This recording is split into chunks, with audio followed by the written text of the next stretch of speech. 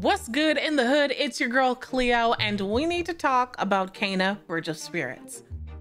First of all, I want to say thank you to Epic for gifting me the game early. I have had an absolute blast diving into this world that you created. I mean, it is challenging, and I say that only because I just finished getting my ass kicked literally 2 minutes ago.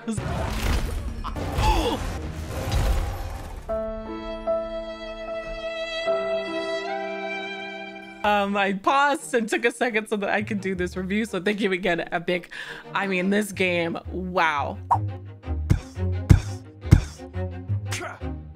If you don't know, Kena Bridge of Spirits is actually the debut game of Ember Labs. Ember Labs is a small studio that was founded in 2009 by brothers Mike and Josh Grier. Now, like many console exclusives, this was supposed to come out during holiday of 2020. However, of course, because of the pandemic, that was pushed back. Now, what's interesting is Ember specializes in creating content for major franchises, including Coca-Cola, MLB, and KFC. But don't worry, you won't find any random Coca-Cola or chicken sandwiches in your game.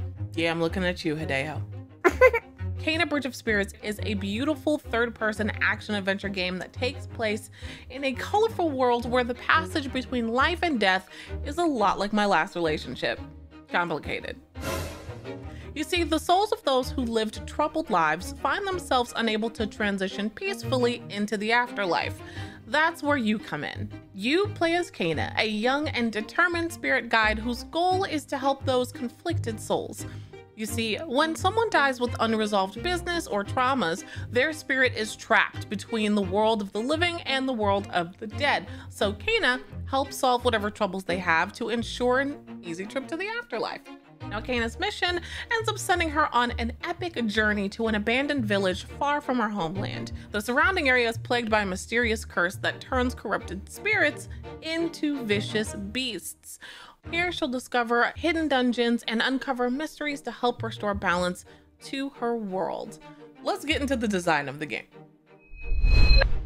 Yes, the game does look like you've been thrust into a Pixar film, but it does so with an elegant charm amidst lush green forestry and rustic ancient temples. It feels less cartoonish and more like you're in a painting. Being Ember Lab's first game, is remarkable just how well the game plays, looks, and feels. Honestly, you'd think they'd had a couple AAA titles out by how well it's done. Pace and story-wise, it's a pretty fast-moving story. There's not a lot of slow burn to get composition or figure out where or why you need to be somewhere. It kind of just shoves you in the right direction and helps you figure out the rest. It's not an open world game, it's more of like a wide and linear path with a clear direction of where the player needs to go. There's some moments to branch off to find hidden treasures, like Hidden Rot, which I promise we'll talk about later.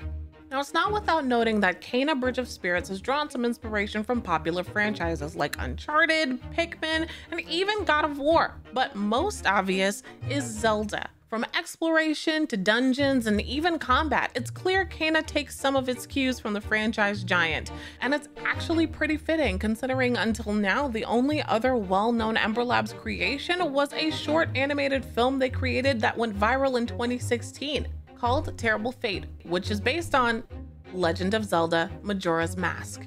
I mean, visually, it's absolutely stunning, and being Ember Lab's first game, it's remarkable how this looks and feels. You wouldn't be able to tell that they've never had a game out before. That's how well it plays. I'd like to point out that the brothers' cinematic experience really shows throughout this game. I just enjoy watching it, from the camera angles themselves to the framing of conversations and even introducing new adversaries. It's a beautiful game to look at. What I love is how they communicate with the player, creating setting changes or introducing us to new characters. And although they do brute force us into these beautifully cinematic cutscenes, they don't drag on or feel cumbersome amongst the gameplay itself.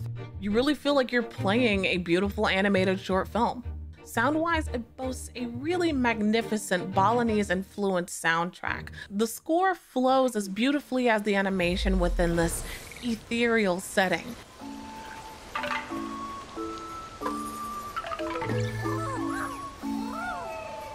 And each location has its own unique sound.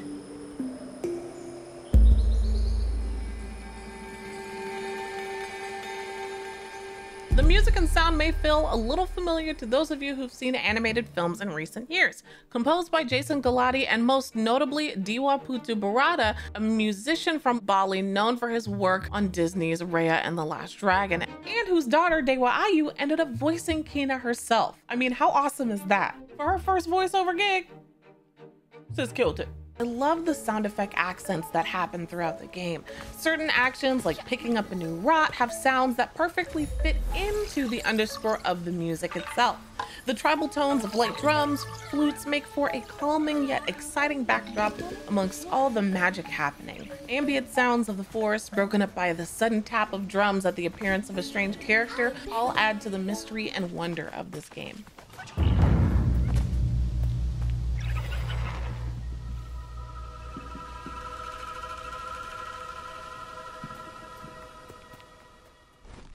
Let's get into the characters.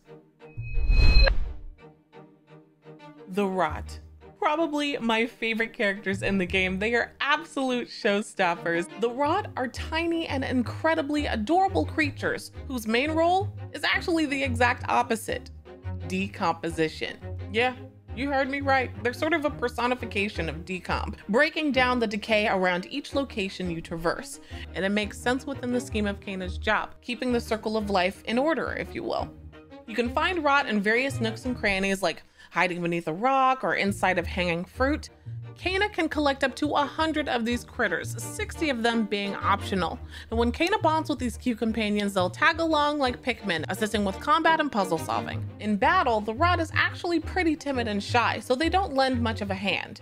But when you successfully land attacks, a rot courage meter fills, allowing you to call on the rot to augment their power to help you dish out stronger attacks.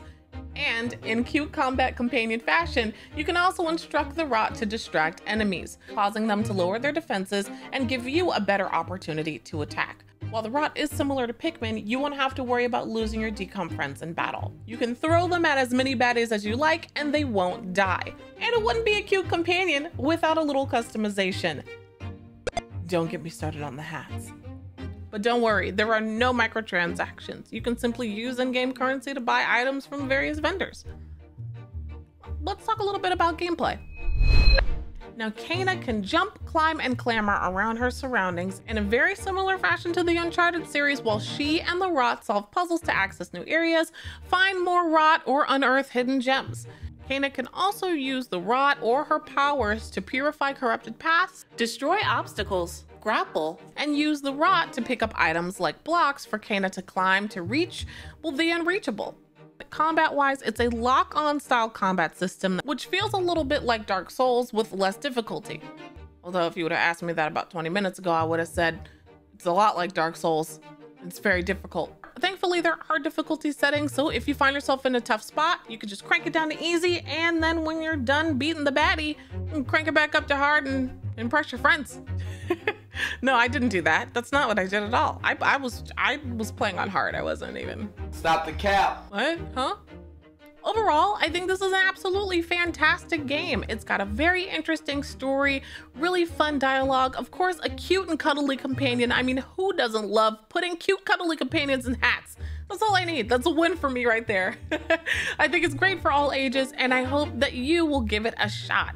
Shout out to Ember for making something so beautiful right out of the gate. I can't wait to see what they have in store for us next. Thank you again to Epic for gifting me this game. I am having a lot of fun. It is challenging, but it is so much fun. And thank you all for watching. I'm so grateful for all the love I got on my very first impressions, that we're gonna keep on doing it like this one here. So if you don't want to miss out on any more content, don't forget to hit that subscribe button, thumbs up, and notification bell so that you know every time I go live or I post another video. I hope you all have an amazing day. Thanks again for watching, and I'll see you in the next one.